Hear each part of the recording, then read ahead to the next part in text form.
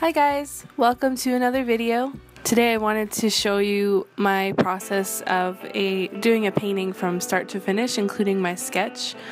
So here in the video I just showed you just my preliminary sketch for a really quick painting that I wanted to do.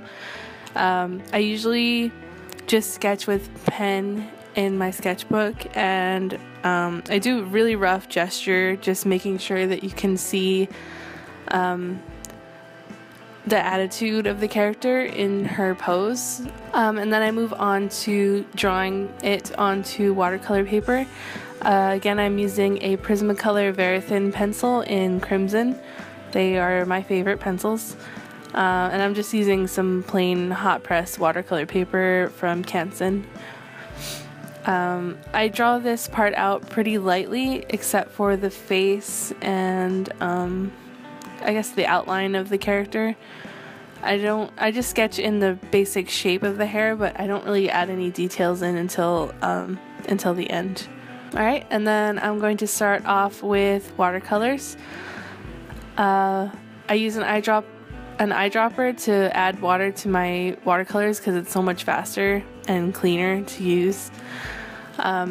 And then I start with the skin tone, just putting down a really base layer of color over all the skin, and then I go in afterwards adding shadows and blush areas to the character.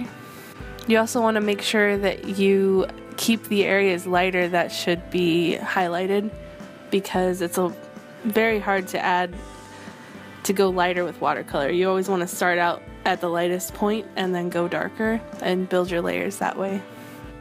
Okay, and then I'm adding blush here and shadows. I wanted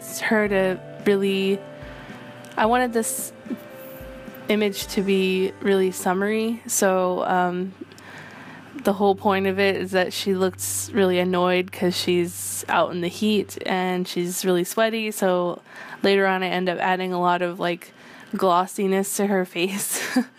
And then I start out with her clothes, and I just do really quick flat pink shorts, and then I start putting in the base color for her hair. I just use a really light watered down purple color because I wanted it to be a very soft painting, and then I'm going in with a slightly more saturated pigment of the same color.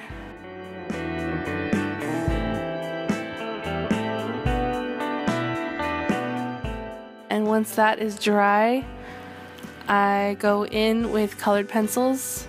I could have added more detail with the watercolor, but I really like mixing my media a lot, so I wanted to put more shading with my pencils. So I added a little bit more blush and some eyeshadow on her face.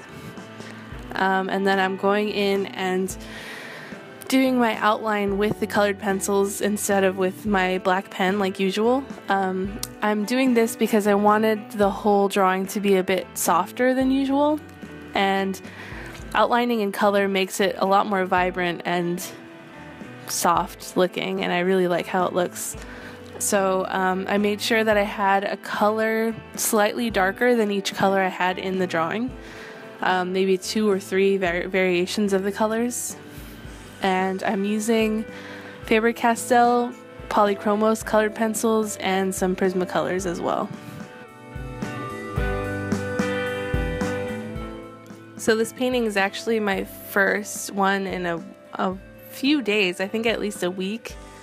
I've had an art block for a couple of days, and I was really busy last week with catching up with packing orders, and I had another small event to table at here in Austin, so that took up a lot of time and energy, and so I took a few days. I spent one whole day trying to draw and coming up with nothing. It was horrible.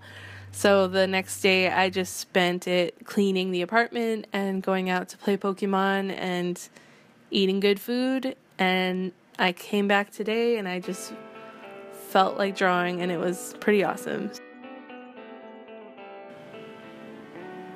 Alright, and for this part I'm just doing the tattoos. I'm using a 2B graphite pencil and just adding in really quick doodle tattoos on her arms. And then I quickly brush over those with water to give them a watercolory look and kind of set the graphite in. And then I'm going in with my Uniball Signo white gel pen to add highlights on her hair and her face and make her look a lot glossier.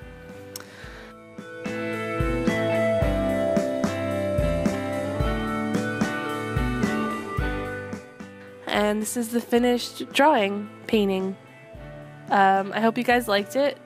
Please let me know if you want to see anything else, and like and subscribe if you want to see more stuff like this. Thank you for watching. Bye guys!